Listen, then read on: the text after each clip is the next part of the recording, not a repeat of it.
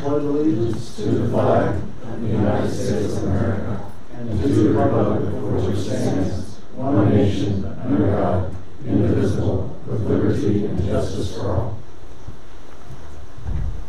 Dear Heavenly Father, we come to you today asking for peace and prosperity for the city that we love. We hope that you give us strength and wisdom to make wise and prudent decisions for this city.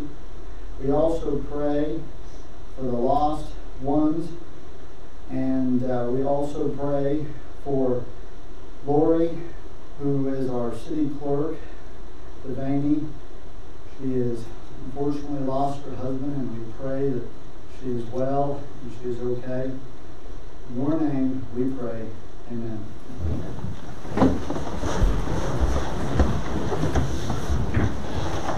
Okay. Approval of the agenda. Do we have any amendments to the agenda? None? I make a motion to approve the agenda. Motion to approve. Second. Second by Brent. All in favor say aye. Aye. Aye. Okay, item D, citizen comments. Anybody from the audience that would like to come up and speak for 3 minutes?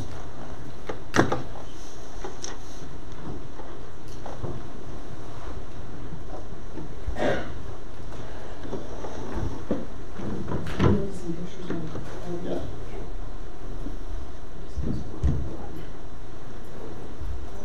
So hi, you guys probably remember me from my argument on 321 North Pine, rezoning issue, trying to make it a multifamily property. You guys voted against that, and thank you again. However, since then, the owner has not taken care of the property. The neighbor on the other side has mowed it 3 times, and now nothing has been done to it since April. Weeds are getting pretty bad, pretty tall. As you can see by the photos, how tall they are. They're growing into my fence. I think there's 10 photos in there. I also took pictures of both adjacent properties showing that we, myself and Kyle, keep our yards up, and this landowner is not. I understand he doesn't live here in Goddard. He lives in Wichita, so logistics, he doesn't, probably want to come out and mow an empty lot. But it's starting to look really bad, starting to make the neighborhood look bad. There are some noxious weeds in there, thistle, which is a very invasive plant, will kill other native Kansas plants. I've lived here for 30 years, and I've received citations, notices from the city stating my tree limbs were going out into 3rd Street, and I had to cut them. I had 3 trees in the alley that were too tall, and 1 was dead, and I had to take care of them. As a responsible homeowner, I did. I took care of them. So I think he needs to uphold the same things that the homeowners are held to standards to keep their properties up. I do know somebody who would be interested in mowing it if you need somebody, or if he doesn't want to come out and do it. If you do have his contact information, I also know someone who's interested in purchasing the property if he's interested in selling. This person has reached out to him twice and hasn't heard back. So, but I'm curious, has he been cited, notified, or anything that his yard? I don't know, to be honest with you, Mike. Are you aware? Yeah, we cited it. We just have to send them a letter, but it was cited last week. So okay. Everyone's got once we're notified, or we drive by and see it, we just take a picture, and then we send somebody a letter, and it goes to the owner, of course. If it's a rental property, it still goes to the owner, whoever's the owner of record. And then once they receive it, it's got to be certified. So once they receive it, they have 7 days upon receipt of the letter. If they never receive the letter, then they have 14 days. And so no matter what, I mean, this happens a lot, especially in the rainy season, because the city is not, we're not property management, right? We're not gonna proactively go around and mow people's properties or say, hey, your grass is 7.5 inches tall, it's almost 8, right? And so we're only ever gonna get notified when it's actually in violation, because that's our job at that point. We don't do it proactively, so.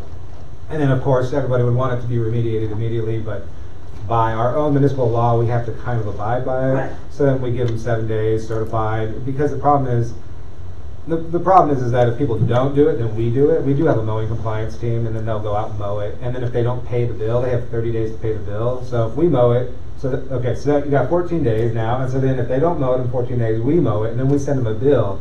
Then they have 30 days to pay that bill. If they don't pay that bill in 30 days, then we put a lien on the property. So since we're putting a lien on the property, there's a lot of regulation that we have to abide by. So unfortunately, it's not cut and dry, no pun intended. Well, yeah, it doesn't get done immediately, but we do sympathize, believe me, because I'm sure everybody hates wasting taxpayer dollars to drive around and tell people, hey, common sense should dictate you mow your grass, you know what I mean? So, but yeah, we flagged it.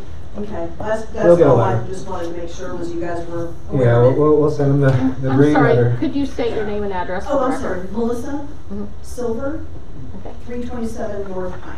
thank you. Yep. Thank you. Thank you, Ms. Silver. Anybody else?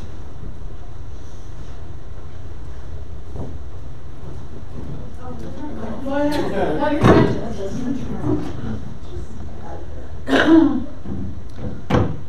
I'm Lily Carrington. I live at 541 North Main. My husband and I own the property.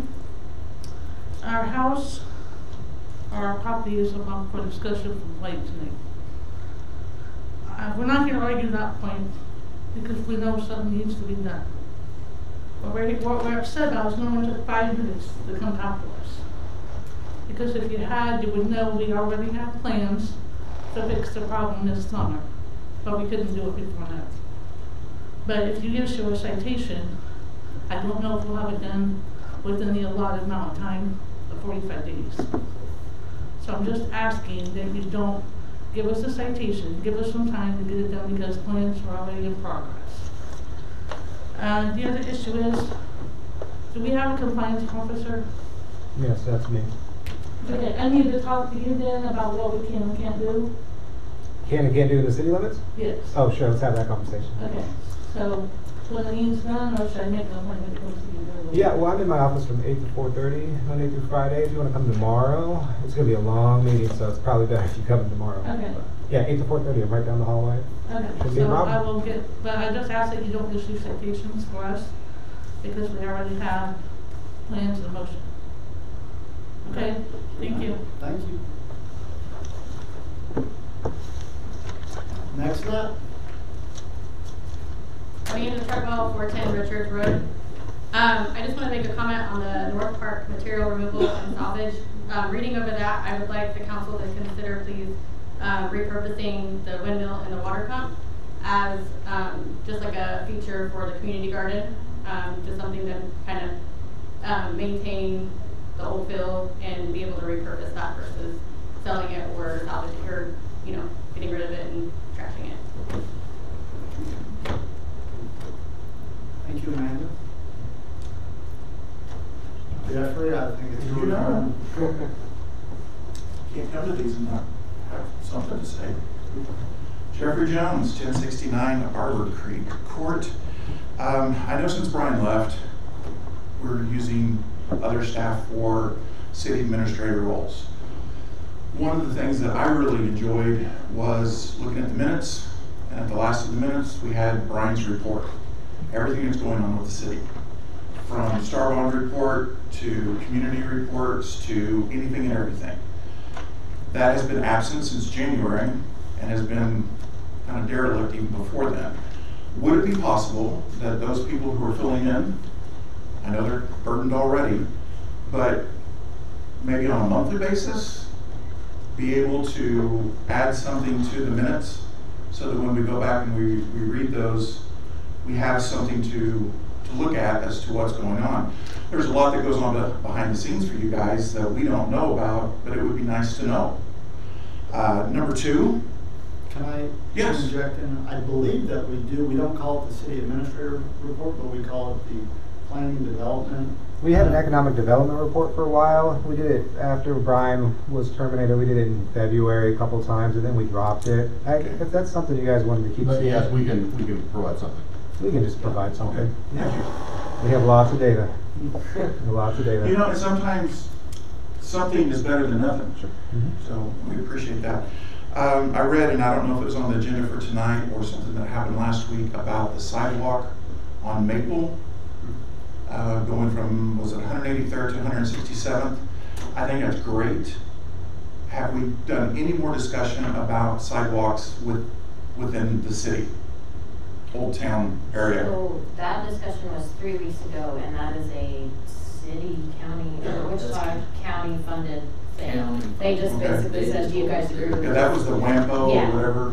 And we Did I get it said, right? Yeah, I don't know if you want me to go into the details. but about that. basically we said it doesn't cost us anything going. True. No, and that's great. I just didn't know. Your question, has the city discussed and putting in any sidewalks in? Yes, You know, like along 199, like you mentioned once before. just somehow to get those kids to school. Yeah, so we have had those discussions. Okay. We've talked with our city engineers, and to do that would be very expensive. We would have to purchase properties all along 199th, south Okay. of Kellogg, to put in a sidewalk. It's really not feasible, to be honest with you, without purchasing a lot But of I thought that that was part of the WAMPO discussion, was also making sidewalks within Goddard city limits, not just county land. No, that Wampo project is from 183rd to that, pretty much like Talia, Okay? right? You know where Talia is at? Yeah, but I remember in our discussions, we were looking at even having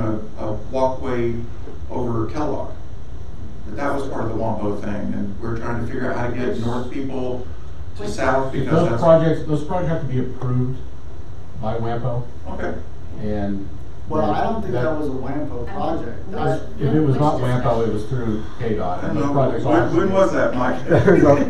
We're all in the weeds. There's a lot of Again, those- details It is here. very unlikely for those projects to be approved. Okay. They're so cost prohibitive. There's a lot of information being shot around right now. Okay, I don't know how much you guys want me to talk about this right Well, now. here, Isn't can I- the original connectivity study that we did like 5-6 years ago? We had 3 projects on, okay, so in 2019, we had 3 projects that we presented to WAMPO. One of them was a 183rd modification to introduce 3 lanes. One of them was the interjurisdictional sidewalk from 183rd to 167 and all the way down to 135. That was an interjurisdictional, meaning Goddard, Sedgwick County, and Wichita. That's the WAMPO sidewalk, that's what we're talking about. That's completely funded, we hope, obviously, by Wichita and Sedgwick County, you know. And then we also introduced a pedestrian bridge across 54 as a WAMPO project in 2019 for funding, and they cited that we had insufficient infrastructure to accommodate a pedestrian bridge across 54. Okay. And so long-term, obviously, we are introducing a sidewalk on the North Frontage Road during the R-Cut project, which is the restricted crossing U-turn, which we're talking about today. But we have no south frontage road sidewalk yet. I mean, the ideas and thoughts behind it, we're trying to look at that right now as it's being developed. But that's about sums it up for now. Yeah. well then, is that something that we need to get with 259 and find out if the kids don't have safe access to schools, why are we making them walk? I would say, can I give you a recommendation to spend your efforts on? There will be 2 projects that I would recommend working with 259. One is making 183rd and Pawnee a 4-way stop. One day, one of those kids. Oh, yeah, that's in bad. high school. I will live get hit right by there. one of them trucks. And I've been advocating for years to make that a 4-way stop. It will happen. And once a kid gets hit, then that's when we put a stop on it. And the other is to condense the trucks driving around Goddard. I would say most of the trucks are coming from the Dillon's Distribution Center. We all know they're parking everywhere. And I've offered to work with the school district and finding some type of location to just gravel a lot to where these trucks can park, to where they're not driving around everywhere and parked everywhere. I would say if we're concerned about the kids, that would be the main issue. I don't see where either one of those are getting my kids from Old Town Goddard to Goddard Middle School and around that area. Neither one of these has anything to do with that, sir. We're not gonna be able, in the. That's what I'm saying, we need to future, talk we're to 259 and say, you've got kids who are walking unsafely, can you put them on a bus? Yes, we That's what I'm asking. We have no control over. Okay, I mean, Yeah. since the city can't do sidewalks, We have. which I understand, I mean, that is cost prohibitive to Right. buy easements and all that. I understand that, so now we need to move the discussion over to 259. Right, and there are sidewalks, they just have to walk extra around the way, Well, which yeah, is I mean, it's inconvenient. like a zigzag. Right, it is very inconvenient, but And we're not in honestly, charge of the school's busing. and It has nothing to honestly, do having a with it. kid walk from 2nd Street and Walnut to GMS is a bit much, if you ask me, but that's not y'all's issue, that's 259. And finally, number 3, I'd like to publicly announce, I'm running for city council. Can't do that here? I don't know that we wanna open that, right? Okay. Is that? Well, then scratch that, I didn't say that. I don't know that we want to have this be the political Okay. platform. I would say, Jeffrey, come back. Oh, here sure. one second. To help facilitate those types of conversations between school district, county, and city, we have to know each municipality's role and what they play. Okay. The city of Goddard doesn't manage the busing. No. We can help facilitate trying to bring in walkways and things like that. But one of the concerns is that with 183rd and Pawnee, we don't have the power to make that a four-way stop. That is a county issue. So knowing each government municipality's role, and which role they play, how it gets done, is the best way you'll be effective in Oh, yeah. that. So that's just a little piece It's of not a problem, advice. I appreciate that. Yeah.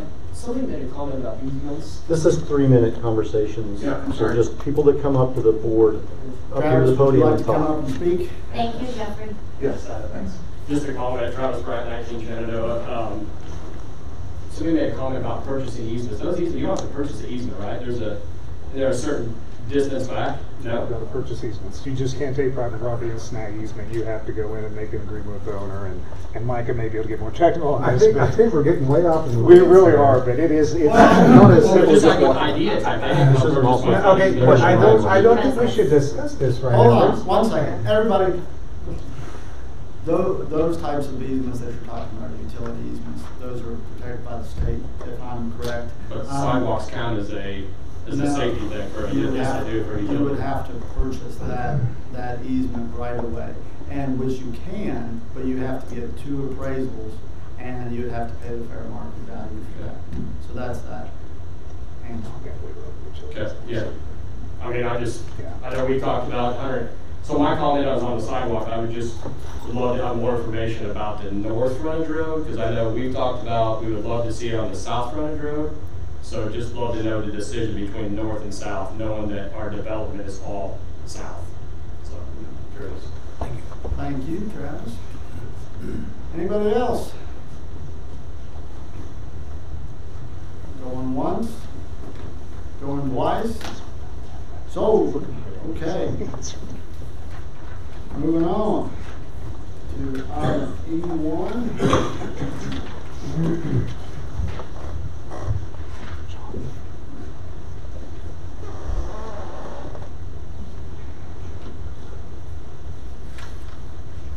So, as I discussed last time, I've been wanting to recognize special people in our community that have went over and beyond what most community members do. And tonight I wanted to recognize a special person.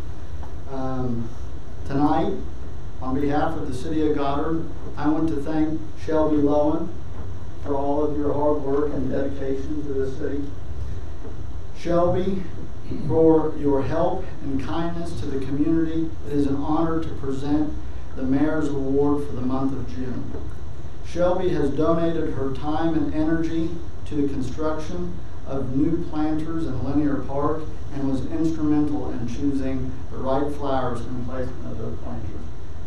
In the early hours of 6 a.m. in the morning, on the morning of Neighbors United, Shelby was hard at work assisting Sean Engel, one of the City of Goddard's park attendants, preparing planters, and distributing flowers for Neighbors United.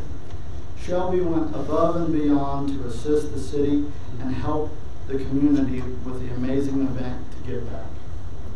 The City Council and myself are deeply grateful for the contribution in making our community a great place to live. Thank you, Shelby, for all your hard work.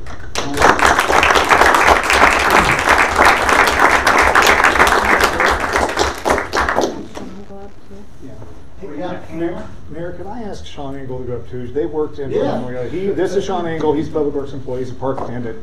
If you've noticed, he's been doing that the last couple of years. Our parks have looked excellent. They're clean. The flowers are alive. And the planters are weeded and all that fun stuff. So Sean's done an outstanding job, and I'd like him to be recognized with this.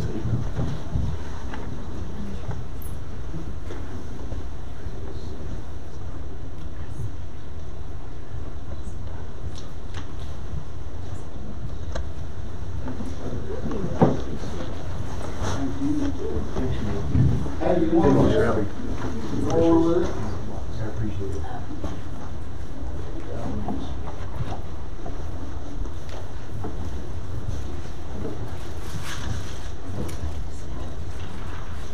Okay, what's the next item?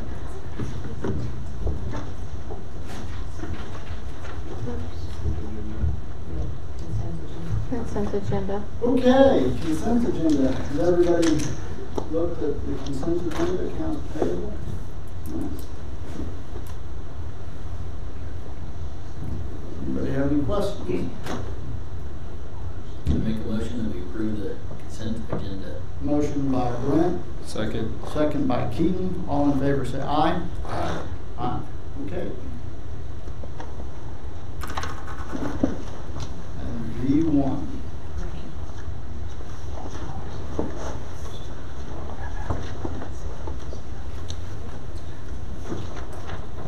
Mayor and City Council, this is for approval of a contract for the administrative position search. On March 30th, 2023, requests for proposals were sent to executive search firms to assist in the recruitment process for the next city administrator. Deerdorf Consulting, LLC, in partnership with the League of Kansas Municipalities, provided the lowest bid of $14,000, and the City Council voted to approve the low bid of Deerdorf in partnership with the League. So a contract for the League has been presented for approval of the government body and has been signed by Nathan Everline, Executive Director of the League of Kansas Municipalities. For the compensation for the contract fee is $14,000, $7,000 to be paid upon the agreement, execution of the agreement, and the second installment of $7,000 will be paid upon completion of the services.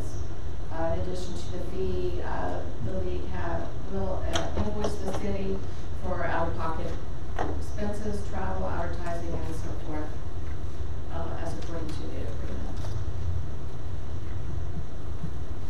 Legal considerations approved as to form. It's recommended the City Council authorize the mayor to sign the contract with the League of Kansas for the recruitment of the city administrator. This is John. You want to come up and speak? Cool. And we do have him as the next agenda item as well. You want me to just say a few words? Yeah. Sure.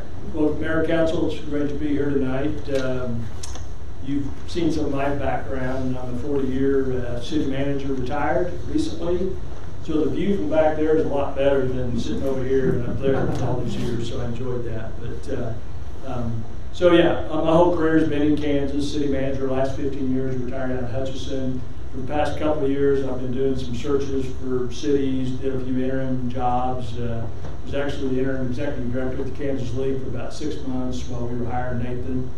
And so I love doing this. It's my wife giving me a hard time about still working, and I said this is really a little bit of a hobby for me. I just enjoy working with cities and helping them find the best managers and administrators that are out there. So, so with that, I'll answer any questions about the contract. And I didn't know, Mayor, tonight we were going to talk about profile development and all of that later, or however you wanted to handle that. Yeah, Do whatever you want to do. Yeah. Yeah. Well, you guys have any questions for John? Yeah, do we need to do this first and then? Yeah, we go need from there? to go, make a motion to approve the contract. Do you have any questions for the contract? Correct. No, we're good. Make Okay. a motion to approve the contract. Motion by Sarah, second by Aubrey. All in favor say aye. Aye. Aye. Okay. Okay. It's all yours, John. Now. We're ready. We're ready. This is interesting. Usually there's a little wall between getting right into the profile. So I'm going to, if you can help me handle it. Yeah. Pass those around to everybody. This is a copy of the survey that you all filled out, and really it's just the kind of start to develop the candidate profile that you're looking for. And I thought we might run through that real quick. I wished I could have gotten that out to you a little earlier, but I didn't. So tonight, what I really want to do is just get a feel for what you're looking for in your next administrator. And so on the survey, we'll just kind of start there. The first one was, how many years of professional experience should the ideal candidate have? And you can see your responses there. 5 to 9 years, there was 3 of you that responded to that. 0 to 4 years, 1, and then 10 years plus was 1. So you're a little bit kind of all over the board on that one. And so I kind of want to hone in on that, and that's kind of maybe get a consensus if we can. And so once I leave tonight, I'll go back and put together a lot of this conversation in a written form for you to review before we go out to the market. But the only thing I would say there on the 0 to 4 years, sometimes you always get these questions, well, this person's only got 3 years experience, and but a lot of it depends on where they were at, and they may have had some good experiences there. And so don't be too afraid of that in terms of tenure in organizations, as long as it's been in the same place and not 1 year here, 1 year here, 1 year there. So what are your thoughts on that? You guys want to try to come to a consensus on that now, or you want to think about it more? It's up to you all. Well, I was probably the one that was the one who voted for the 0 to 4 year, that I believe. I think the reason why my rationale is like what you said. You can find a really good candidate that's at a high-profile city that would like to come to a smaller town like Goddard, and has got his or her head on straight. And I would not reject the person that was in that category just because they were there for 3 years. So, I mean, I hear exactly what you're saying, and 3 years, 2 years, it just kind of depends on the situation. Yeah. But, sometimes if we're real specific like that, we write a lot of people out. But, so, if we can come to an agreement of, 2 to 9, whatever, something in that area, if you want to go below the 5 year. It just depends on the candidate. Yeah. 100%. So 5 to 9 years, what I voted for, but every industry is different. So it depends on the candidate. Can we say 3 to 5, and then anything above is good, or 3 to 6? Anything is above that, yes. Sean, yeah. When you refer to professional experience, are you referring to experience specifically as a city administrator, Yes. city manager? Yes. Okay. Yeah. And that's and when I say that, as a manager and/or an assistant to deputy, Good question. How do we narrow it down here? I'm comfortable with saying 3 years minimum. It's kind of how I think we would word that. I concur. Yeah. Again, it just depends on the candidate. Yeah, for sure. Right? 3 years, he's been in 15 different communities. Yeah, that would be good. Yeah. Might be a few red flags in there. If I bring you one of those candidates, you probably ought to get rid of my contract. Okay, that's helpful, very helpful. And again, you all have another opportunity to review this after I get it all put together after tonight, so if you see something different. So we talked about minimum educational requirements. This one was really kind of interesting because you guys were all over the board there. have, you know, different thoughts, and I think that's good. I mean, there's nothing wrong with that. So I kind of want to see if we can kind of hone in on that as far as, you know, requiring a bachelor's as a minimum, or where you're all at there. So That'd be a question I put back to you. Okay. I mean, what would make a good candidate since you work in the field? I mean, typically, I like to see a minimum of a bachelor's and then maybe a MPA preferred. And I think there's going to be, and I didn't say this earlier, but this job should be very attractive because of the metro area. It just will be. So I would say minimum bachelor's in a related, which could be business, could be political science, with a preferred master's degree, if you want to go that far. If you want to just take the master's out and just say, you know, bachelor's in a related field, that's fine too. well, you're more than likely going to run across those candidates anyway. Yeah. Oh yeah. I mean, more so than. I think more so the MPA will be there more so than not. Yeah. I don't know.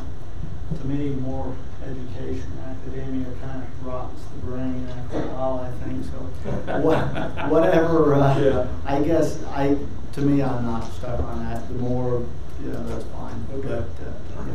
Well, I'll plug it in as that, and then if we have a second, because a lot of times, sometimes you'll get people apply for jobs that it says, you know, required minimum bachelor's, and they don't have a degree, but they've got, you know, 10 years as a department head in some Right. city or whatever. So you may see some of that as well. So, okay. And then this one, I guess, kind of ties into that. Can experience be substituted for education? That's really kind of what I was saying, is that, you know, there could be some people that have good backgrounds that have worked and have been successful, and so we don't want to close the door on that as well. So when we get to number 4 there, the characteristics profile, the top characteristics, and I tried to highlight the yellow ones where there were at least 3 of you that selected those areas, and I'll just kind of run through those real quick. First one, and these are what you're looking for, you know, somebody that can serve your community with these skills and abilities. And one of them, the first one, is public relations, community knowledge, work organization planning, project management. And you were pretty well grouped in a lot of those areas. Governing body relationship management, public relationship management, interpersonal communication skills, and then down to loyalty to public values, community commitment. And then the last section there, reliable work ethic, ethical, and professional. And so, like I said, you guys were pretty on board with a lot of those. And you know, there's some other ones in there of 2s. If people want to comment on those, we can certainly add that. Anything to add on that? I think one of the biggest things in that group that we've talked about previously is community involvement. We want an administrator that is there, that can work with some of the interest groups here in town, get to know all of the faces and understand where they're coming from, and know how to, not everybody gets along and is on the same page, but how they can negotiate and navigate through that. Yeah. Great. Yes, some of these other, the criteria is going to fall in line with experience and degree. So it's a given. So that's the way I voted on it, was being able to deal with the human aspect is very important. And when it comes to businesses and citizens, I mean, that's what tops on the list, right? Very good. This next section, and as I said earlier, this is the first time I've co-opted with the league on these searches, and so I'm using some of their survey information. This next section, I don't know that it really is that important to the search, but it's kind of interesting, because what it did tell me is that as a council, you guys understand your role, you understand the role of the administrator, and that's really what that's all about. I don't know that it's probably that critical to the profile that we're developing, so we'll just kind of skip over that. And then the number 6 area was what are specific local and regional issues that in your opinion are the highest priority for the new administrator. And roads and congestion apparently is a topic of interest for all of you. There was 5 of you that had that. Affordable housing, and basically I think city utility experience. So you all bunched up really good in that area. I don't know if you got together and did the survey. I doubt it, but it bunched out. But that tells me something, and that's good information though to have. So you're all kind of on the same board there. I don't know if you want to add anything to that, but those are pretty specific areas. When I get to housing, I don't know if there's a community in Kansas, that smaller community that's not dealing with housing issues right now. So I would say, and this is just a public note for you, is our current census says that we're at 5,056 in population. And with all of the developments that we have online that has been voted and approved, we're going to be somewhere around 11, you think, Micah? It's a fair estimate. 11,000. So double the size of our city. And so how do we continue to grow, manage that? Goddard's flat. In order to get any residential developments, we have to oversize sewer mains, lift stations, things like that, and being able to manage through that's somewhat difficult. And most of your housing is the challenge is new housing, not necessarily existing housing that needs to be fixed, but new housing. Okay. Great. Helpful. And then, the last section, the last couple there, just kind of talked about, what do you see, what do you as individuals see as the biggest challenges facing your community? And there's a lot of similarities. I came up with some common themes of, citizens who want to grow, and there's apparently some that don't want to grow, and I think that's fairly common in, some of the smaller cities. Communication with the public, I think, is something that you all talked about. Controlled growth, and there is a difference between growth and controlled growth, and then infrastructure investment, which typically goes along with growth. So does that kind of sum up where we're at, you think? And you guys did a really good job of putting this down. I appreciate the concise the comments that you made too. So well, this is something we're desperately ready to do. Yeah, this is the thing we need to get done. Yeah. Well, why don't I, and there's some of these other comments, again, I'll work some of those into the profile, but I did want to kind of, I know you guys got a long night, but I want to go over a couple other quick things with you. Timeline. And I think maybe this is one.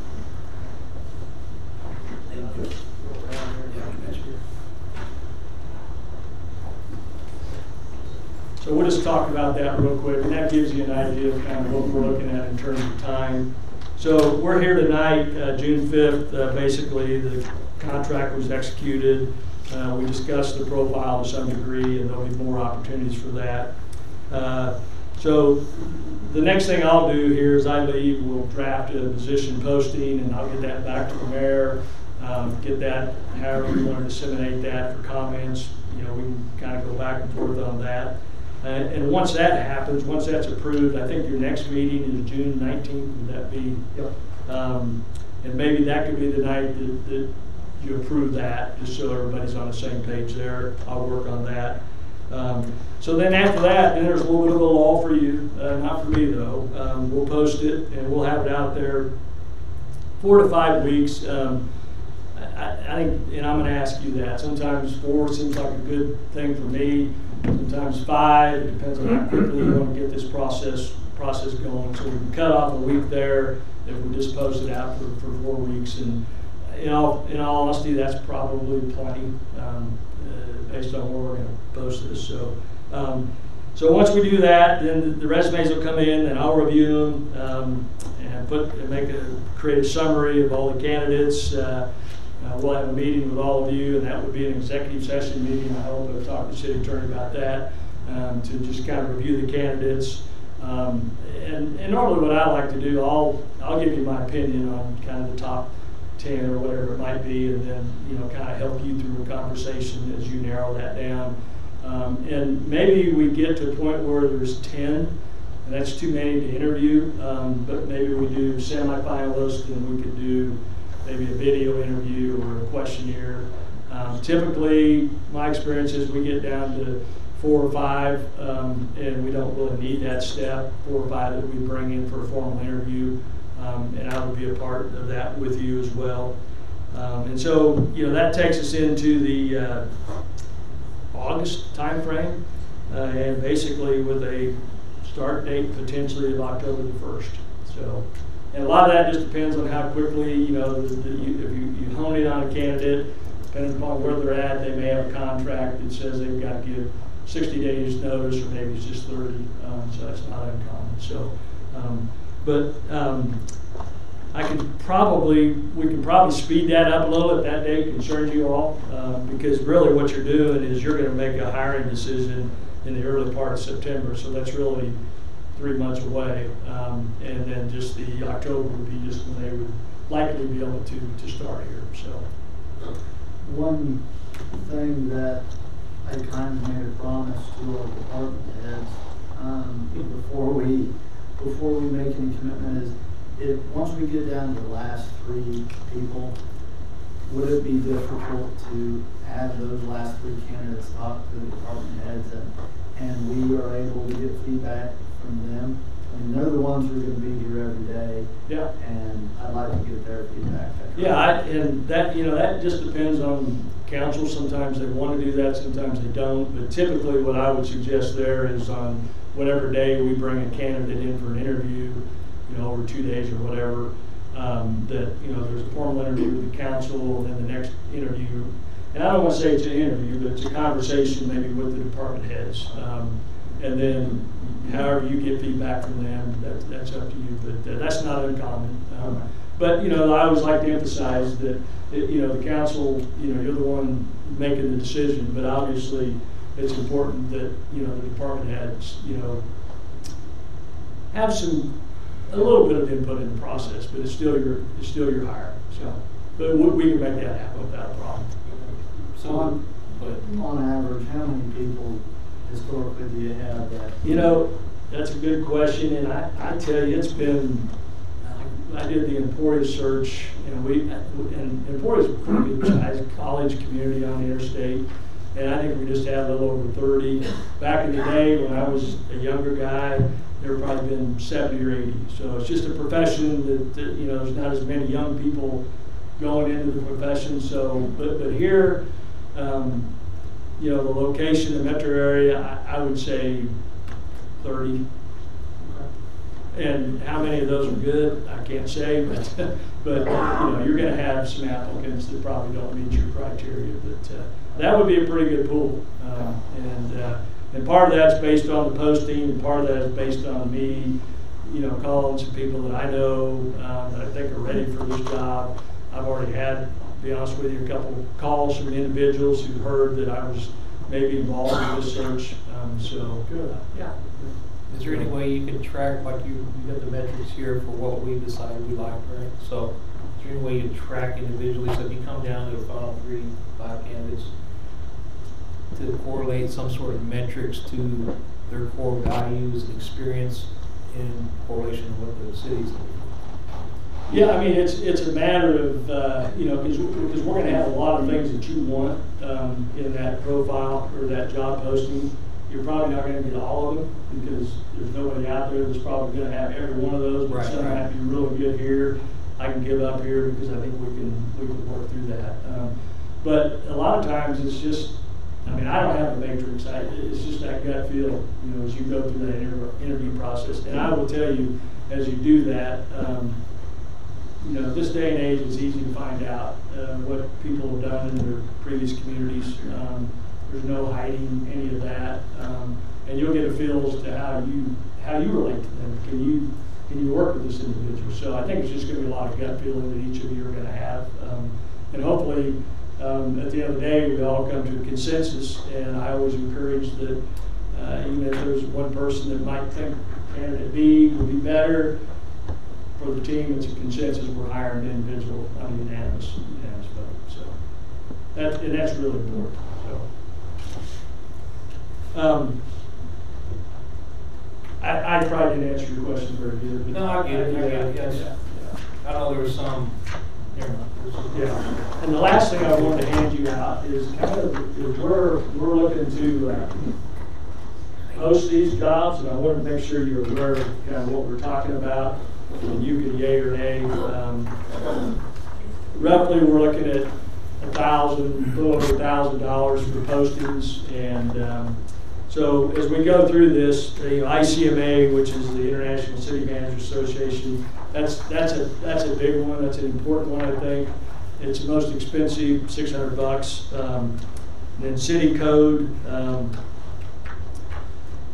Iowa League of Cities, and I've got some surrounding states in here, and I don't know how important that is. And it's one thing I might suggest that, if we're doing, some of the cities I've done, they don't want to pay ICMA price, and so we don't, and then we do the smaller, the League of Cities. But those are some we could omit.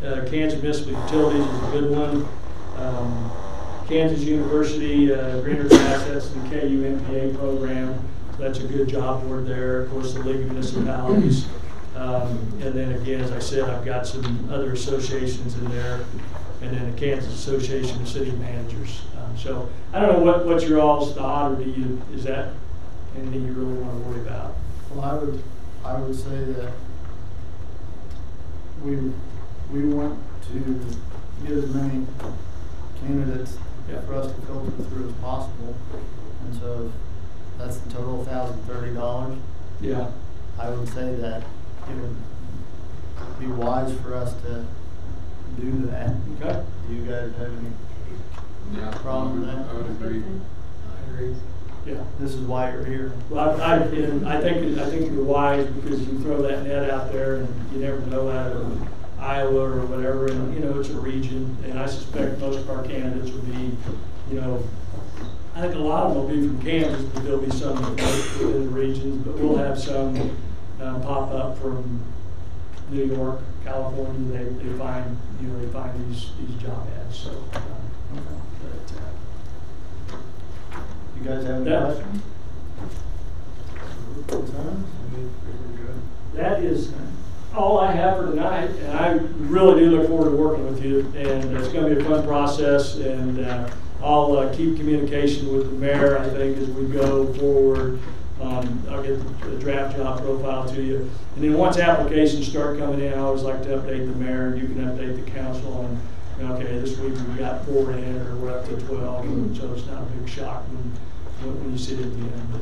But I'll make sure and you'd be the best one for me to communicate. Yeah, you send it to me and send it to Ryan Peck. I'll copy Ryan too.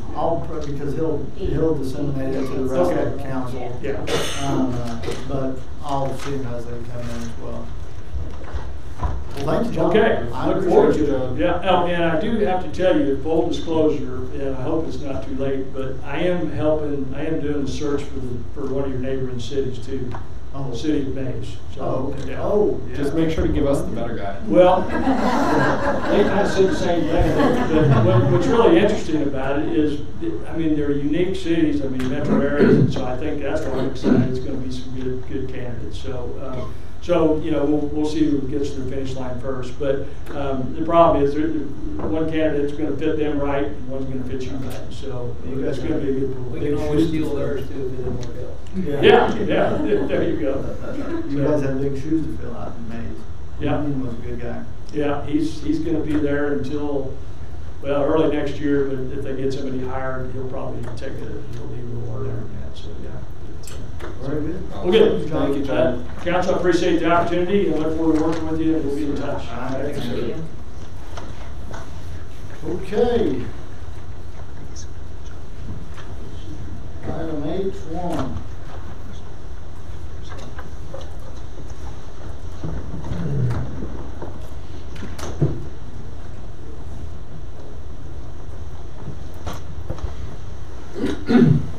So tonight we're considering resolutions for the bonds for the street projects we discussed on our meetings.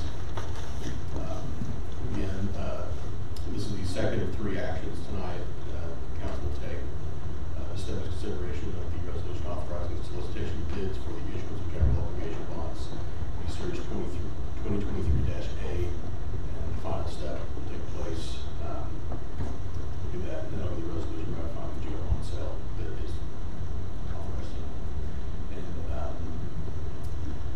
remind you, the improvements that we're discussing tonight are US 54 frontage road, 2nd Street from Main to 199th Street, and potentially Hawkins Lane. Total cost of putting it just be 1.7 million, 20,000. And the reason I'm going to turn it over to let Brett, our financial advisor, to explain why it's being structured this way. We have some scheduling conflicts coming up in the next 2 months, so we'll let him take over. Thanks, Matt. Mr. Mayor, Council, Brett Sherburne, Stifel Nicholas & Company, City's financial advisor. This is pretty much the same process you're used to. We're going to take bids for the general obligation bonds, award the bid to the lowest true interest cost underwriter. Your next 2 regularly scheduled council meetings are a little difficult for our market. The next one is June 19th, which is Juneteenth. It's a federal holiday and the bond market's closed. And then the one right after that is currently scheduled for July 3rd, right before July 4th. We won't sell bonds on that day either. So this is a little bit different than you are used to. Tonight, we're asking you to adopt the sale resolution, authorizing us to go forward, put together the preliminary official statement, obtain the rating, solicit the bids on the bonds, and actually sell the bonds on June 28th. On June 19th, which you'll still meet 19th, but it's before the sale date, we'll ask you to actually adopt the bond issuance resolution, which would normally happen on the sale date. I'd usually come after the morning of the sale, explain the results of the sale, and have you adopt that resolution. We're asking you to adopt that in advance. Basically, the resolution for consideration next week, or next council meeting, will have parameters in it. It basically states that as long as we can hit a true interest cost target, and that the sale of the bonds does not exceed $1,720,000, and the interest target, this says 6%, that's actually supposed to be 4.25%. That's related to the taxable temporary notes. That is 2 items down the line. But if we can hit that true interest cost target, it authorizes the mayor to sign the bid form and tentatively award the bonds to the winning underwriter. And if that happens, that'll schedule everything to move forward and schedule the closing. I can come back at your meeting on, I believe it's July 17th, which would be 2 days before our closing, but I can come back and explain the results of the sale at that time. By that time, you'll be locked in, and the interest rates will be locked in. But the reason for expediting the process is to lock in the interest rates as expeditiously as possible. Hopefully get you the lowest interest rate we can by doing that. But just wanted to kind of walk you through that and explain why this process is a little bit different. Well, it's actually a lot different than you're used to, but there's a good reason for it. As I said, June 28th, we'll open the bids, check for accuracy, and if everything checks out, we'll ask the mayor to sign the official bid form that locks in the rates. And city council meeting following the sale, I'll come back and explain the results. Resolution authorizes the mayor, city staff, financial advisor, and bond counsel to proceed with the offering of the sale.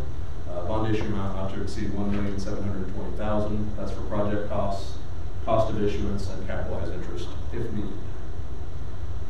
Issuance complies with the adopted resolution 23-30 as detailed previously. Cost of the improvements will be financed through KSA 14570 at SEC and under Charter Ordinance number 12 of the City of Goddard.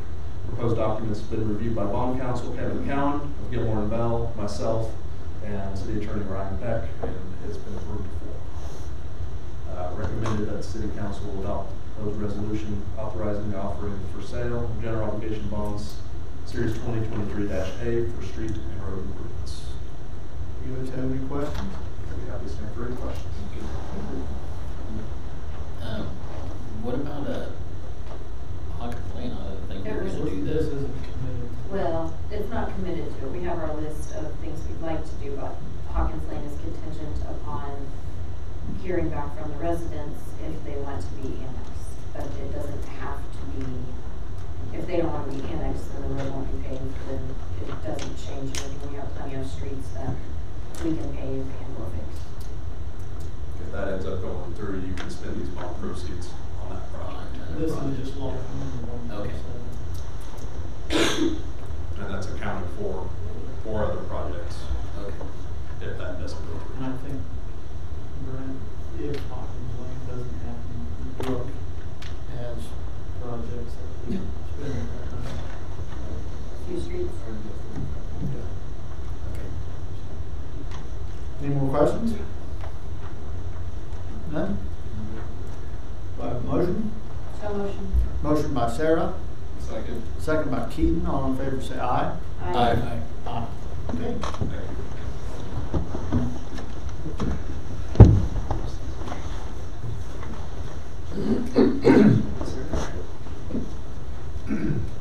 Marion City Council, this is item H.2, the IRB request for rusted bean and tap fee refund. So Shane Reader of the Rusted Bean has asked the City Council to consider a partnership for the request of industrial revenue bonds for the abatement of ad valorem taxes. Shane Reader wanted to also know the City Council will consider waiving the requirement of tap fees for water and sewer for the Rusted Bean, as the contractor for the Rusted Bean has already paid for the water and sewer. The owner is requesting a refund of those particular fees. The city currently does not have an IRB policy, so city staff are using the same policy as Bel Air to outline an agenda item and give parameters to request. It's very similar to Open Sump and Camp Bow Wow. City Council wants to formally consider a request for an IRB. City staff will publish all necessary documents and have a developer file an application with the city, paying a non-refundable fee of $2,800 to cover the cost for the city professional staff time, publication costs, as well as required cost-benefit analysis that we usually generate with WSU. Governing bodies determining if they want to consider an IRB either in part or in full to the Rusted Bean. City Council is also deciding if they want to refund the Rusted Bean in part or in full for the water and sewer tap fee. The fees collected for water and sewer taps are $2,500 for water, $2,500 for the sewer. City Council wants to have a formal consideration of the Rusted Bean IRB request. The following would have to happen. Application submitted by the applicant and a fee paid for costs incurred for preparation of documents, as well as an understanding that the application does not guarantee an incentive. Publication costs would be $300 times Sentinel, which is our city newspaper. Application fee of $1,500 for professional services and staff time. Cost benefit analysis, which we just refer to as a CBA, for $1,000. Total cost up front would be $2,800. Property tax abatement is to be considered a public notice published in the city newspaper allowing 7 days elapsed prior to council consideration of application letter of intent sent out to taxing jurisdictions. This is all stuff you see in Camp Bow Wow. The property tax abatement is to be considered a cost benefit CBA by the city, typically the city recruits Wichita State University. Center for Economic Development and Business Research, the CEDBR, to generate a CBA at around $800 to $1,000. It can take about 2 weeks. So I spoke with WSU actually on Monday, and they're saying about 2 weeks, maybe longer. So we actually won't be considering Camp Bow Wow probably until July, just because of their turnaround time. Once a public hearing date has been established, the City Council will deliberate during the public hearing on what type of incentive to grant, or if they want to grant any incentive at all. The options would be as follows: sales tax exemption, incentive only; property tax exemption in whole or in part, incentive only; both sales tax and property tax exemption in whole or in part, incentive. Since the city does not have a formal policy, like I said, it is emulating the policy of Bel Air. There are certain questions for council to consider. Is the business unique, or is there other businesses that provide similar services? You want to try to avoid unfair advantage. What kind of jobs are being created? High-end jobs, medium or lower-end jobs?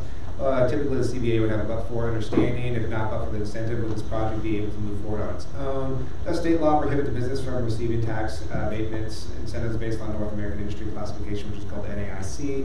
Rusted Bean's NAIC is listed as 722515, which is not a list of prohibited use. And then you, of course, have any questions with bond counsel or the financial advisor. And as you know, Kevin Counsel's not here, so I'm sure who it is. I wish I could read. I just assumed you guys read the agenda. I'm actually sleeping up here. Building valuation was around $198,000. This is per the building permit. So this, the building permit valuation is $198,000. Total potential appraised value would be $245,400. That's based on the land and the building valuation. Of course, it could be appraised higher depending on on financial documents that we have not seen. City tax would be around $1,920 per year. Total taxes per year would be around $8,285, which includes the state 1.5 mils, county, Goddard, USD 265, county fire district bonds. A 10-year 100% abatement of city property tax would be approximately $19,200. A 10-year 100% abatement of all taxing jurisdictions would be approximately $82,846. Exception, we always have to throw that exception in there. State law requires that there's a protected 8 mills in the school district. So total potential abatement would be the 82846 minus the 8 mills, which would be 77938.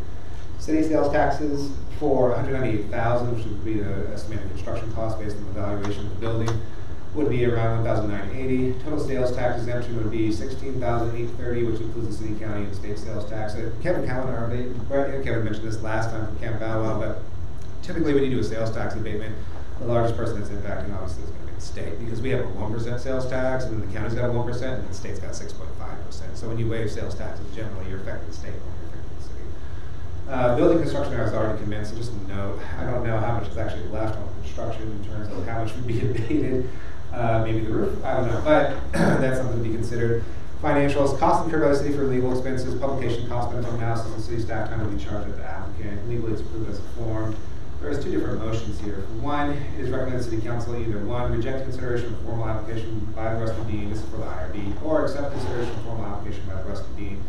And then number 2 would be either approve the tap fee refund for water and sewer or deny any tap fee refund request. So at that point, questions, comments, thoughts, and we do have Chief Reader behind us and the Rusty Bean, Brett Sherwood, Financial Advisor. I guess I'll start off. This is no different than really what we did for Camp Bow Wow. I gave the spiel for Camp Bow Wow. We're always concerned about setting precedents. I know there's other coffee shops, but the Rusted Bean is its own brand. It's its own thing. These are good people that are investing a lot of money here, and I think it would be wise to set the precedents that we're going to help businesses. Do we want to start with that first and then move on? Whatever, at your leisure. So, questions, comments, or thoughts? As mentioned, the values and values. Do I have a motion to? Well, hold on. I just wanted to throw out that it would kind of tie the two together if it would be an option. Rather than approving to refund that entire tap fee, would it be considerable to just waive the non-refundable fee if we were going to approve the IRB application? Because it's $2,800, so it's just a little over half of what they have to pay us. Well, there's Is that funds that the money goes cleaner to into. do it separate. Yeah. Okay, I just wanted Because to throw those that out tap there fees are while we're used here. to pay for all of the, a lot of things. Because what, I mean, For sure. what are the tap fees used for, guys? Go in here. So tap fees, basically a tap fee is permission to access city infrastructure. That's all generally it's for. That's all it is. It's permission to say we're connecting to city infrastructure. Waiving tap fees is not unusual. We've done it for other businesses in the past. We did it for Tanganyika. Yes. And so we've already collected these tap fees too. They've already paid for them, so at this point it'd be simply a refund of the tap fees. No, sure. What do we do for, is it scooters? Yeah.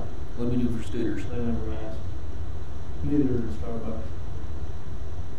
They should have asked. Yeah, but that's yeah. Can't get nothing if you don't ask for it. Yeah. No, I like it. Kind of like what Mayor Larkin was saying. We want to encourage local businesses. We want to encourage our people to want to open up businesses here. So I'm all for it. Do I have a motion?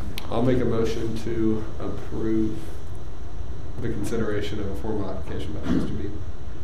Motion by Keaton, second by Aubrey. All in favor say aye. Aye. Abstain. Okay. And then, do I have a motion to approve the refund of the water and sewer? I'll make the motion. Motion by Aubrey.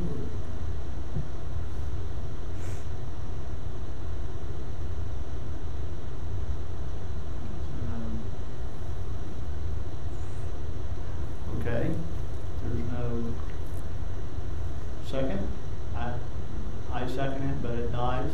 Is there, do we want to do a water? Yes. Can I make a comment? Yes.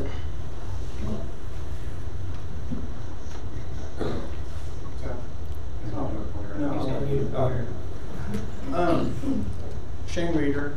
A couple things I want everybody to be aware of. Number one, my wife Christy worked very hard to open this coffee shop. And it works for 3 years. Mike has been aware of it for close to 2, I believe. With all that being said, as far as the tap fees are concerned, just to give a little knowledge, in Wichita, they run the water from the main to the meter. And that's what your tap fee is used for. Hence the reason it's called a tap fee. Here, Brooke's been very helpful. There's no problem with that in his water department. But I'm having to pay for the boring to go underneath the frontage road. And to let you know, beyond the $2,500, I'm going to have $10,000 real close to get water and sewer, all that combined. Okay, so when you look at the big cost of it, I'm adhering most of it, plus my tap fee. So it's going to, I mean, if the council doesn't consider this, it's costing me $20,000 to even get water and sewer to the rest of it. So my point is, I'm asking for some concessions. We're trying to make this work. Understand we're using our own money. When I say that, the bank's money, but we want to be in Goddard for a reason. We're not here because we could be anywhere, but we chose Goddard. So that's basically my spiel. At the end of the day, do you guys have any more questions for that?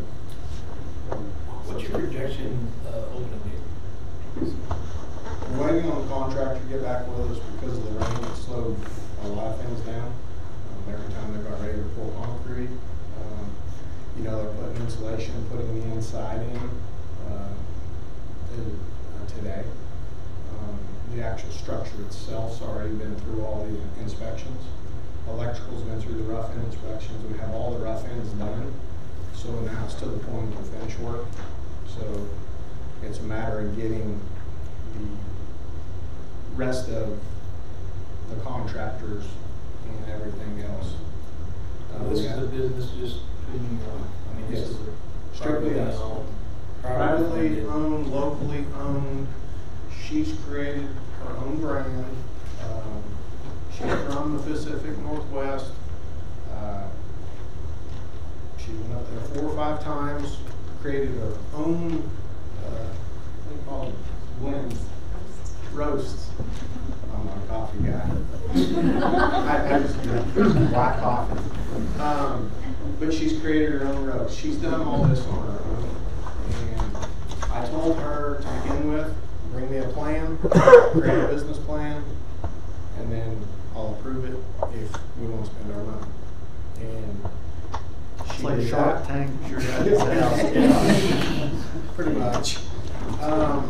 And with that being said, I just want to make sure everybody understands how the tap fees actually work in other cities, and it could be Kingman, it could be Wichita. Will I have a second? There's a motion. This isn't, it's not like a corporate chain coming here, putting in something where they got endless pockets. This is entrepreneurship at its finest. This is small mom and pop shop trying to get up and running. We owe it to people that want to come in to this community and share that dream with us. That's just my approach. I mean, well, I love local businesses. I love the idea of supporting our local and making Goddard. You know, it killed me to see people leave Goddard to go to Wichita to get these kind of things. My only issue is kind of like what we've been talking about the last few weeks, is setting a precedent for the next one that comes. And are we gonna be willing to waive, at what point do we say, no, we're done waiving the tap fee? You know what I mean? I get that it's only $5,000, a lot of businesses historically, we've waived a lot of tap fees. This isn't an unusual thing. The only unusual part about this one is it's already been paid. It's already been paid, and now we're reimbursing it. Right? That's the only unusual part. We're not setting a precedence here. This is something that has happened many times in the past, and so it's an incentive that we can do as a city. It's a small cost to us, but it's a big cost to you for sure. And so, one last comment I want to make clear as well. Within this, I've been shopping local on some construction supplies, and this gentleman back here has seen me several times. You smile big roast. So, again, I'm trying to support local as well. So, I'll second. okay, I guess I have a motion by Aubrey, second by Keaton. All in favor say aye. Aye. Aye. All against? Aye. Aye. Okay, motion passes. Thank you very much. This is item H.3. You guys are all sticking most of the night. Sure. Oh, great. You got water? Down the street. This one. Anyway, this is item H.3, resolution authorizing the sale of GO temporary notes series 2023-4 for Richard Maple Phase 1. So you guys have seen these before. So as developers propose or petition to develop and put in improvements, they submit petitions, and then we go through this process for the financing of improvements. Those finances obviously convert to special assessments later on. So this is Richard Maple Phase 1 petition for financing improvements. These were considered on May 15, 2023, and after being reviewed, it was determined to approve petitions for financing improvements for Richard Maple Phase 1, which is step 1 of the process. Bond Council drafted the resolutions for offering the sale of the notes, which are being presented today, which is step 2. The resolution authorizes the sale of taxable general obligation, temporary notes for the improvements approved by the following resolutions: 23, 26, 23, 27, 23, 28, 23, 29, for a total estimate of $3.8 million.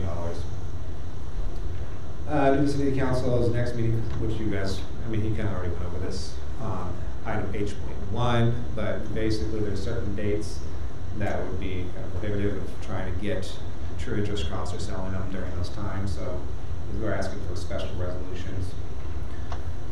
Steve will present the results of the sale to the council. Note amounts 3.8, note maturity date August 1st, 2024, note to call date February 1st. Financing includes project cost issuance, capitalized interest to make the interest payments during construction. Notes are scheduled to close on July 19th, which is Wednesday, which will funds be available for the project. The city's tax exempt bank qualifications limit for 2023. This issuance must be issued taxable. So this is something we talked about before. Financing plan is to sell and issue taxable GO temp notes in 2023 and refinance in early 2024 with longer-term tax exempt GO temp notes. 2026 prior to maturity, the tax exempt notes will be retired by GO bonds, and the bond payments will be paid via special assessments by the property owners benefiting from the improvements, which we call simply specials. Financial considerations. Pretty typical. Issuance complies with adopted resolution 23 through 26 through 23-29 as detailed previously. House improvements will be financed through KSA 12-6A and YS12 through the special assessment process. Legal consideration of proposed documents will be reviewed by bond counsel, Kim Callan, Gilmore Bell, financial advisor Brett Shover, Stephen Nichols, and city attorney Brian Peck. It is recommended City Council adopt the proposed resolution authorizing offering for sale of the taxable general obligation temp notes series 2023-4 for improvements in Richard Maple Phase 1. As mentioned, we do have a financial advisor if you guys have questions related to that. Any questions? None? Do I have a motion? So motion. Motion by Sarah. A second. Second by Aubrey. All in favor say aye. Aye.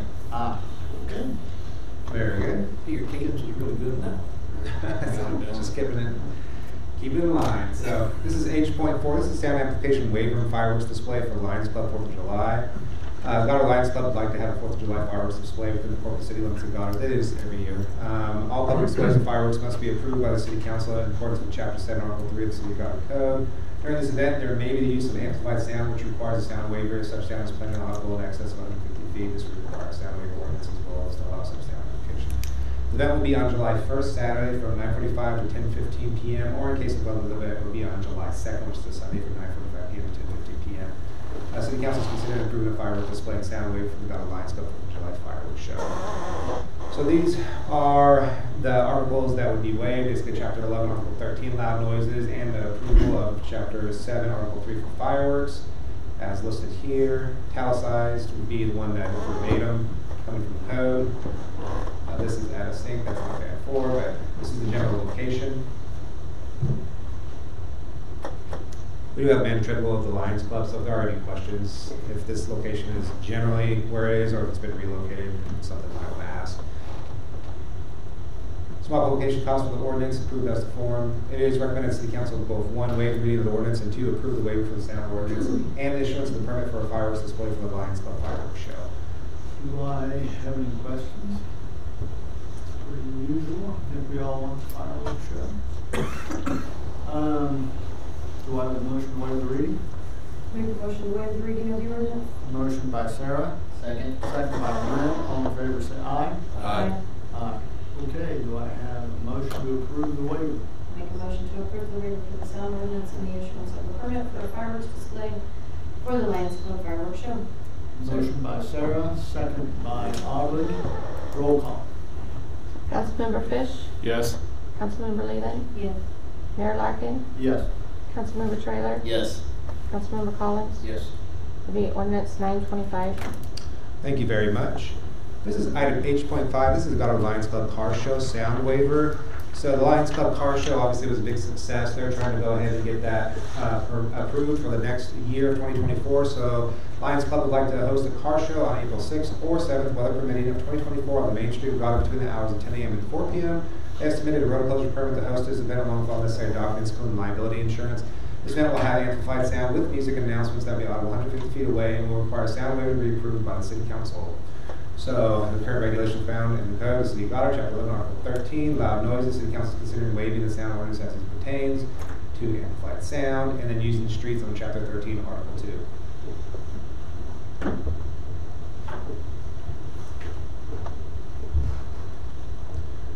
You've seen this image before, so this is the proposed closure, just south of the post office right here, and right here on Main Street, just a little bit south of Santa Fe, and a little bit north of South Street. Financially, small publication costs, legal is approved as a form. Once again, it is recommended City Council waive the reading of the ordinance for 1, and then 2, approve the waiver for the sound ordinance for the Goddard Lions Club car show and road closing request. As mentioned, Matt Trimble is here, representing the Lions Club. If you guys have any questions. I think the car show was a big success, wasn't it? 200 cars. Yeah. I think we would be foolish not to do it again. Make a motion to waive the reading of the ordinance. Motion by Sarah. Second. Second by Brent. All in favor say aye. Aye. Aye. I make a motion to approve the waiver for the sound ordinance for the Goddard Lions Club car show and road closure request. Second. Motion by Sarah, second by Aubrey. Roll call. Councilmember Fish, Yes. Councilmember Leland, Yes. Mayor Larkin, Yes. Councilmember Trailer, Yes. Councilmember Collins. Yes, be Trader. Be ordinance 926. Thank you very much. Just trying to get your Excuse me. This is item H.6. This is the North Park material removage and salvage. So in 2019, the city purchased land from Jim Fowler for the creation of the North Park along 183rd and Beacon Road. This land came with 2 existing buildings and a length of pipe fencing and wire fencing. This location also has a windmill and oil pump located on the land. Preparation for the future development of parkland. City staff is presenting the possibility of selling and salvaging any material not considered for long-term use. This would include any fencing not desired to be kept on the property, the windmill, smaller buildings, pump, and post, etc. City is hoping to sell some of the salvage, and the proceeds will be used to erect a fence around the abutting residential property. This fence around residential property is part of the agreement for the sale of the land, and the city is hoping to fulfill this obligation to prepare the land for future development at the same time. City staff is aware that it is entirely possible that there would be no cost recovery from the salvage of the buildings and fence. It's also entirely possible that the removal of the items described would incur costs for the city. City Council is considering if they want to sell the items attached in Exhibit H.6a. If the City Council desires to sell the items included in Exhibit H.6a, City staff will post them for sale to be removed at the expense of the buyer. If the buyer does not want to pay for the items but is willing to remove them for free, this is something the City Council would have to consider. Other options as well as removal are listed on the recommendations. So the city council is considering they want to remove certain items from the Northland Park. These items include are not limited to the following: wire fencing, windmill, water pump, post, pipe fencing, and small utility barn, which would be demolished. This is the property in question. This dashed line is the property limit. This is the residential property that was part of the agreement that we would erect a fence around here and then a fence right over here. We have an easement that would cross through the private property so we can maintain riprap or whatever would be necessary to maintain this pond. This would be the property to be demolished. So when you look at this, this is the fence to be erected. This is the fencing that would be removed. This would be demolished. Here's the windmill and the pump. Here's the line of fencing over here and a gate, and then some additional fencing over here. Here's the windmill and pump. Here's that pump. Huh? How old is that pump? I'm not sure. It looks pretty old. Yeah. I vote 1900s. Yeah. The handle's gone. Not. The handle's gone. The handle's gone. Yeah, it's gone. What was the, functional? You mentioned earlier something about we can use this in art. Oh, yeah. That's what we gotta think about. You'd have to have a fence around it and then look real fun, nice.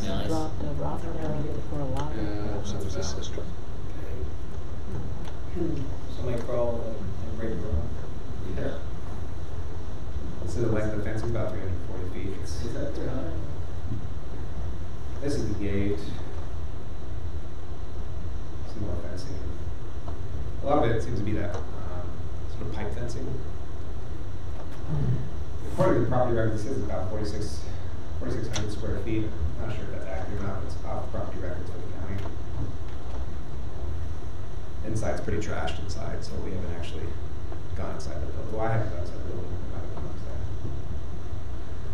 Some more of the fencing. Financially, currently there is none. Legally, it's approved as a form. So, it's recommended the City Council, 1, choose to have staff post items for sale in anticipation of generating revenue from the sale. We don't know if we would generate revenue from the sale or not. We're just letting you know. If no one is willing to buy the item, staff will bring this item back for discussion. So, if we post all these items for sale and nobody wants to pay for them, then we would bring them back. That's option 1. This whole agenda item back. Option 2 would be choose to have staff post items for sale in anticipation of generating revenue from the sale. If no one is willing to buy the items, but they are willing to remove them for free, proceed with items being removed at no revenue gain to the city. So that would be option 2. Post them for sale, assuming we'll get money. If we don't get any money, somebody's like, yeah, we'll remove them for free, we proceed. Number 2 would be leave the items where they are. Number 4 would tail the agenda item for a later date. Yes.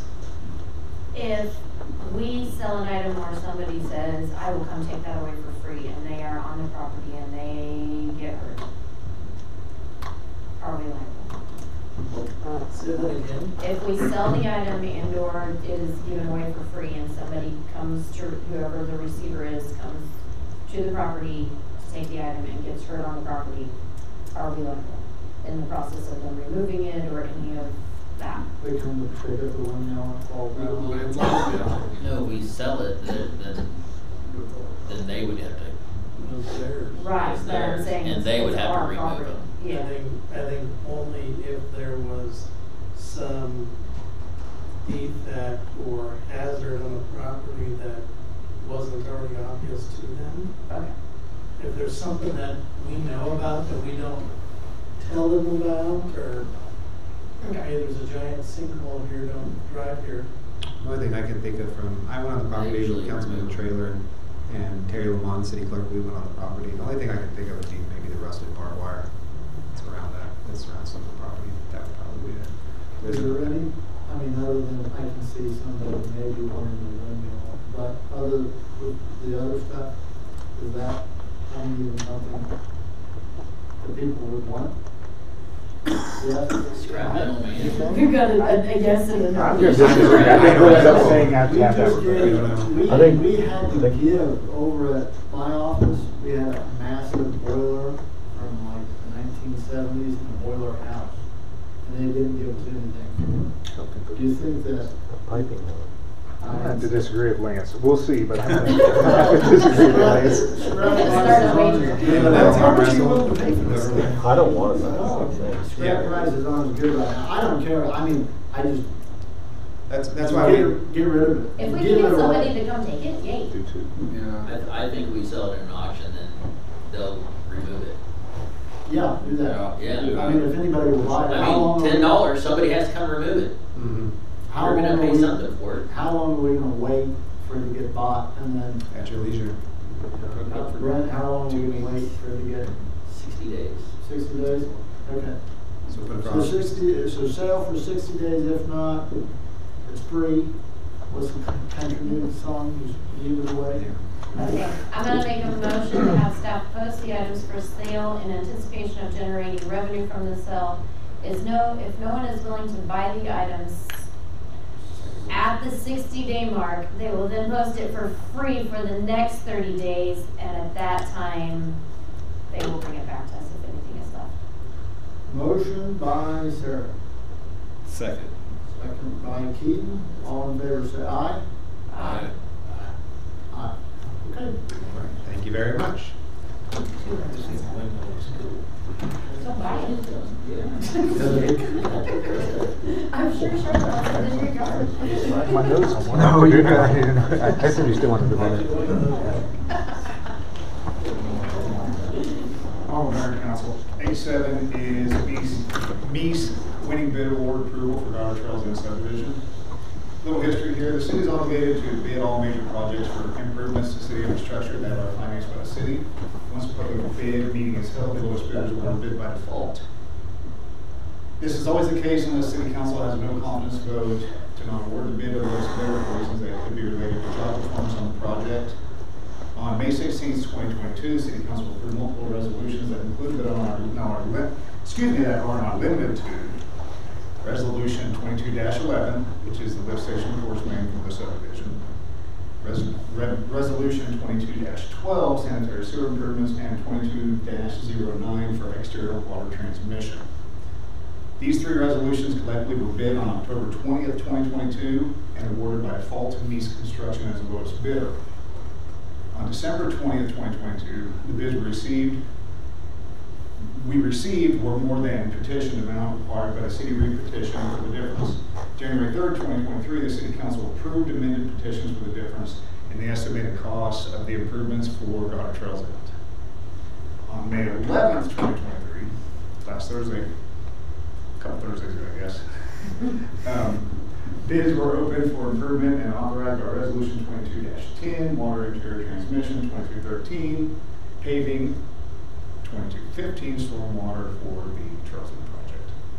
Meese Construction again won the lowest bid for the project and these improvements. Up here is the consideration of the bids. We had, Meese was the winning lowest bidder for the total project amount. Came in below the engineer's estimate of just over $4.5 million.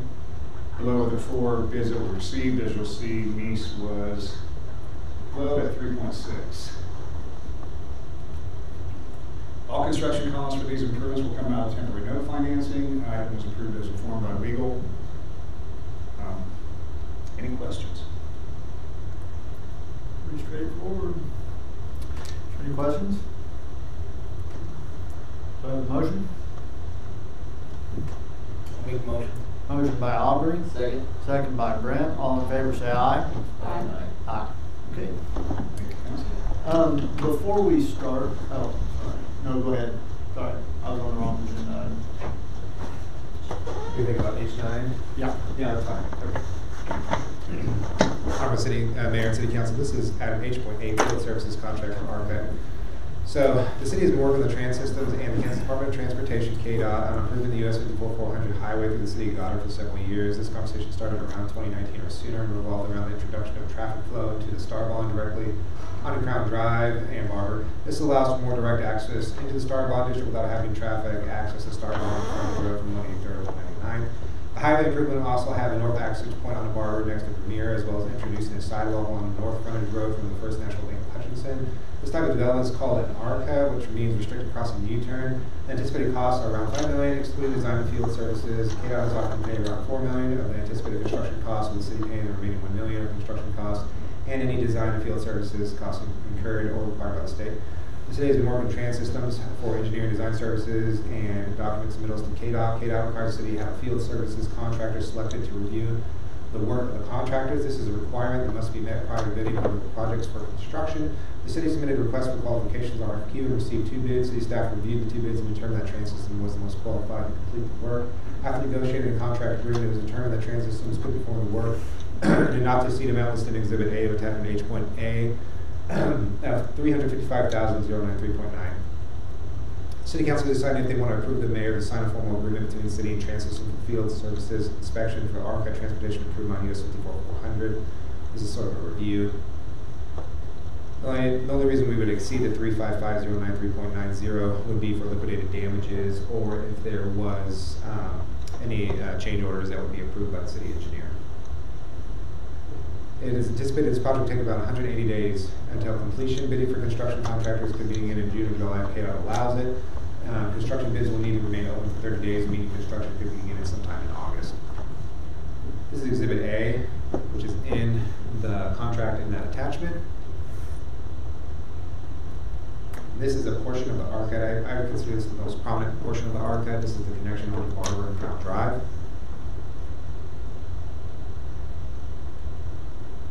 Cost for fulfillment of the contract shall be expensed to the budget star bond fund. Robert Corking on Morris Lang has approved the contract as to form. It is recommended City Council approve the contract with Trans-System for engineering field services.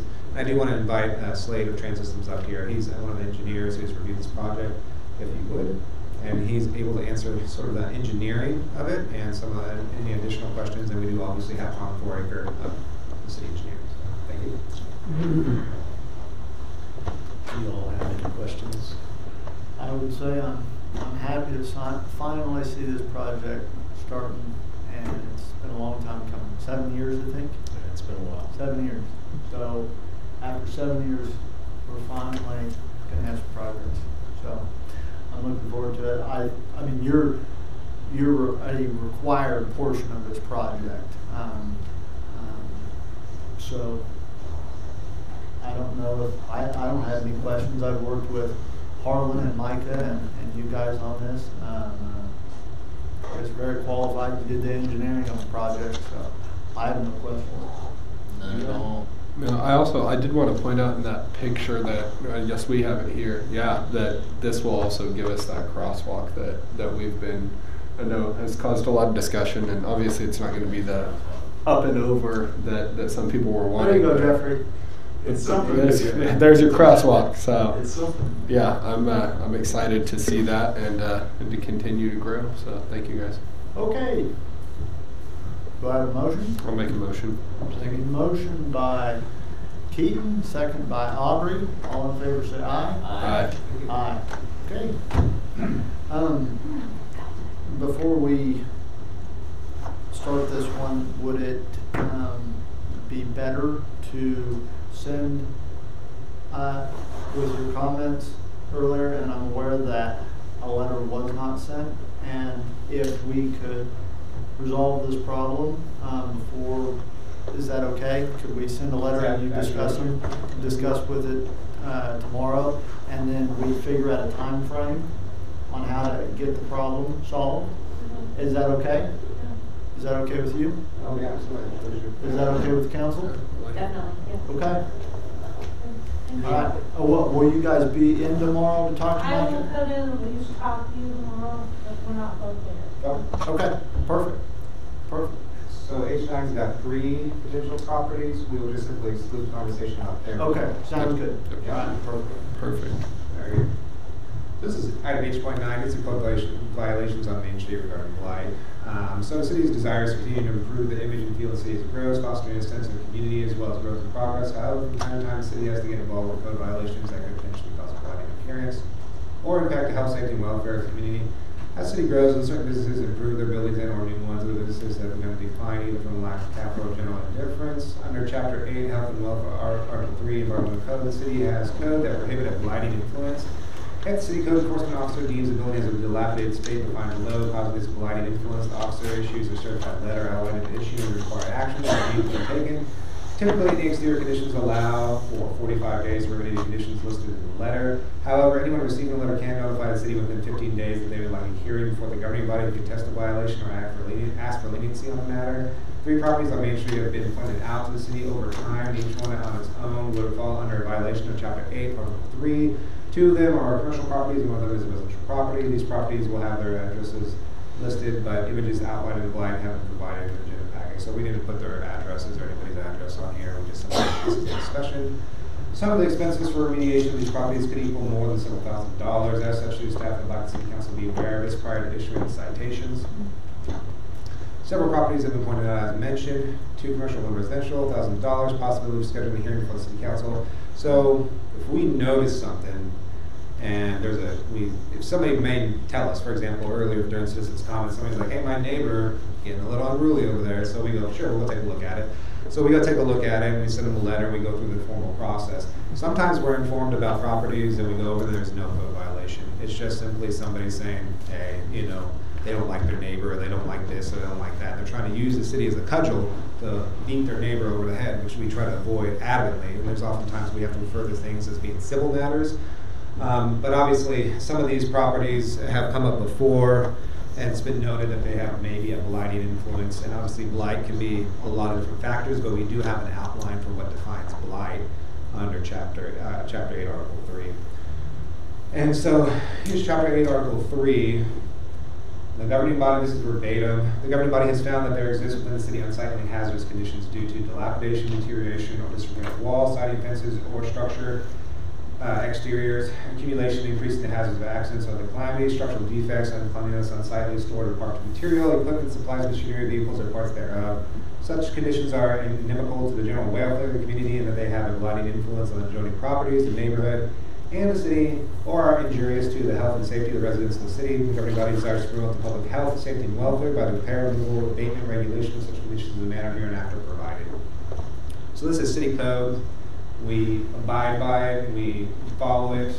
Obviously, people, if they receive letters, such as we'll have some of this outline in there, like as mentioned, they have 15 days. They can come to city council and be like, hey, can we have more time? Can we have less time? Can I keep it the way it is? I don't think Micah read this right. Maybe blight means something else, you know. So there's lots of you guys have seen that before. People have contested things before. Everyone's got that right. Obviously, because we're talking about personal property, so it's a big deal. And so this is just something that has to be considered. The words and phrases listed below when used in the article shall have the following meanings. Once again, this is verbatim. Under 8305D, dilapidation, deterioration, or disrepair shall mean any condition characterized by but not limited to holes, breaks, rot, decay, crumbling, cracking, peeling, or flaking, pain, rusting, or other evidence of physical damage, neglect, lack of maintenance, excessive use of weathering. And exterior, those parts of the structure which are exposed to weather are subject to contact with the elements, including but not limited to sidings, facings, veneers, masonry, roofing, foundations, porches, screens, shutters, windows, doors, or signs. So this is one of the properties that came up in question.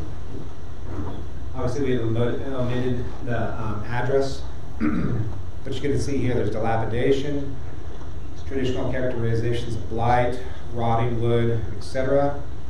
City staff has been informed of this property multiple times through several years. So at this point, we're seriously considering the issuance of a blight certified letter. This is another one. This one has come up several times. It's just general lack of infrastructure. It's been improved, and then the windows would break, and then there has been no further improvement. And then we'll skip the next slide simply because we've already addressed the last slide. So financially, there'd be a small cost for certified letters. The properties in question fall under Chapter 8, Health and Welfare, Article 3, Environmental Code. It is recommended that City Council direct staff accordingly, which just leaves it wide open for you guys just to direct us however you see fit for the interpretation and enforcement of Chapter 8, Article 3. Have letters gone out? No. I guess start with the letters. Start with our nice couple back here tomorrow and talking with them. Don't send them a letter, just talk with them and figure out a timeline on when we can get everything resolved. With the other two, obviously, we're going to start off with some letters, right? Right. Good? We agree. Send letters. Good to go? Okay. You need a motion, or is direction good enough? No, motion and second would be great. Make a motion to direct city staff to send a letter to the 2 commercial properties and have a discussion with the residential property owners. Yes. Second that. Motion by Sarah, second by Brent. All in favor say aye. Aye. Aye. Thank you very much. Fine. All right. Governing body comments. Keaton. Alright. Now that we got this mic, it feels weird to stand up, so I'm gonna start sitting down. I'm gonna guess everybody knows what I'm gonna bring up first. This week is the first Goddard Main Street Market of the summer, and we are super excited. We have 34 vendors. I will say we are still looking for some more produce. So if you know anybody, even if you have somebody who goes on Saturdays and does markets, and maybe we'll have some extra, that they need another place, let us know. We'd love to hear from them because I think it's going to be an awesome event, and we're looking forward to it. So we're going to do a ribbon cutting at 2 o'clock. Kind of down on that south end, close to the park, outside of the Co-Fellow area. So yeah, hope to see everybody there. As far as tonight goes, I like to see where we're moving. I think Goddard's moving forward on a lot of things that a lot of people have wanted for a while. And so, the crosswalks and sidewalk discussion and some of that kind of stuff makes me really excited to see the future of what we're going to do in Goddard, Kansas. So that's all I got. Sarah?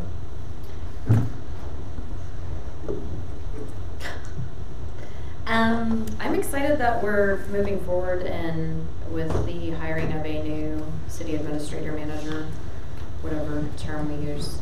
I'm ready to get that done so you guys can have some extra breathing room, and you guys are all doing a great job managing your departments and getting things done and moving things forward. The bonds for the roads, I'm excited for that we're gonna get the frontage road repaired and work on others in town. I'm ready for the R-Cut to come to fruition and get that done. Excited about the crosswalk, though. Can't say I'll let my kid cross it by herself. It's a little much. We'll see when it's all said and done what the structure looks like. But yeah, I'm excited that we're getting things done because it's been a productive 5 months, I think. Aubrey? Yeah, a couple things are in mind. I'm excited about that scene we did tonight. Really, main thing that sticks out in my mind is sitting up here and being a part of a group of people that have compassion. We care about small business coming in. I totally believe in that. People, especially putting their life savings in to make a dream come true. It means a lot more to me than Starbucks coming in, and asking for money when they got deep pockets. I like to see those dreams come true. So, and then plus, with the folks back here, we're going through some struggles. We need to get something done. When you're sitting on a governing body that has compassion for that, it means a ton to me. So, thank you guys. Brand? You know what? I will do my best to come on Sunday. Yeah, I'll take it. You know what this weekend is? It's the 51st annual Lake Afton Car Show, and I will definitely be there. Well, when it gets hot, come get a snow car. You come as Coles. I will be out of town for Christmas. Oh God. Jeffrey's gonna be there. I was gonna say Jeffrey's in. Jeffrey gonna be there? I'll be at the farmer's market. Oh, hey, come on. I look forward to it. 10 a.m. I'll be there. 1 point for the good guys. Let's go. Oh yeah. The Dan Jam car show I'll be at. Yeah, well, I just got some new paint work stuff done on it, so I'm pretty proud of it. I'm picking it up tomorrow night, so. Hey, you want a good windmill? No. I mean, we could do like a one-car show if you want to come park in the park. I will bring it and come. Y'all hear that? We got a car show too, so it's gonna be awesome. Okay. We've accomplished a lot of things today that have been in the works for a while. We have several other things that we're going to accomplish here in the near future. We've got final bids coming in from the community center. We've got bids coming in for the community garden.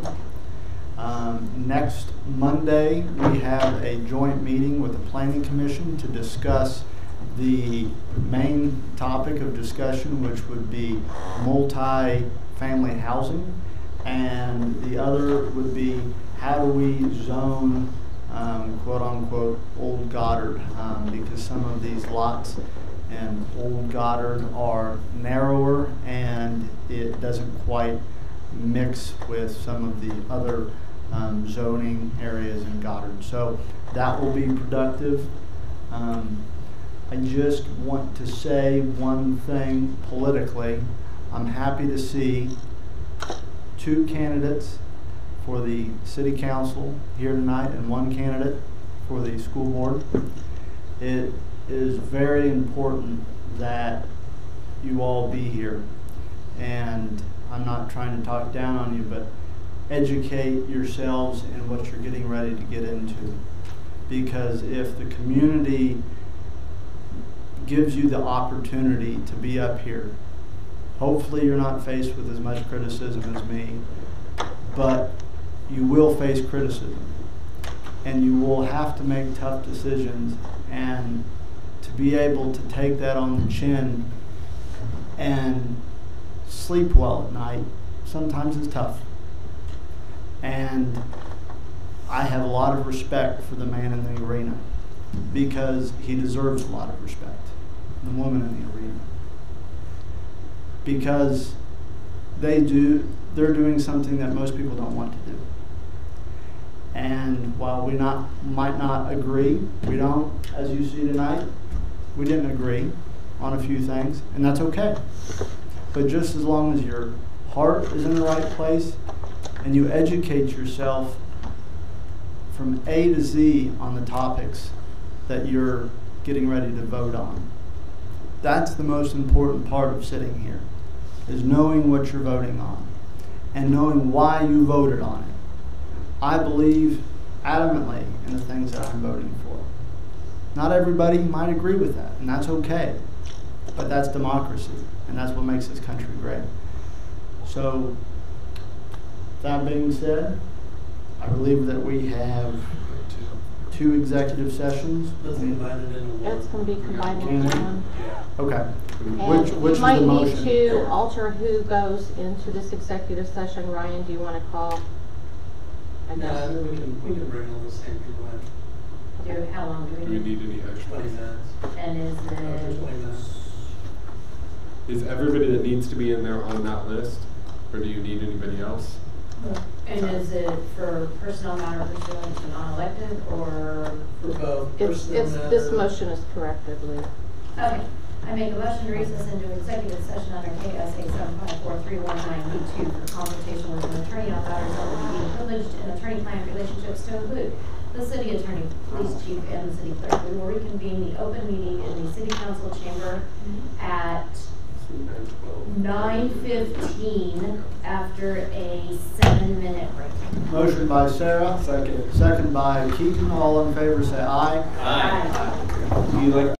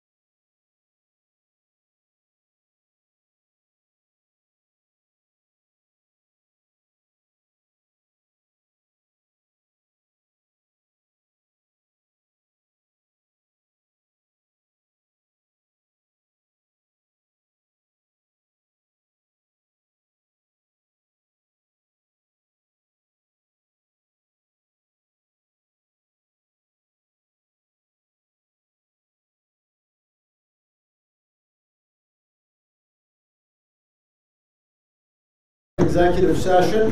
Do I have a motion to adjourn? Motion. Motion by Sarah. Second. Second by Keaton. All in favor say aye. Aye. Aye.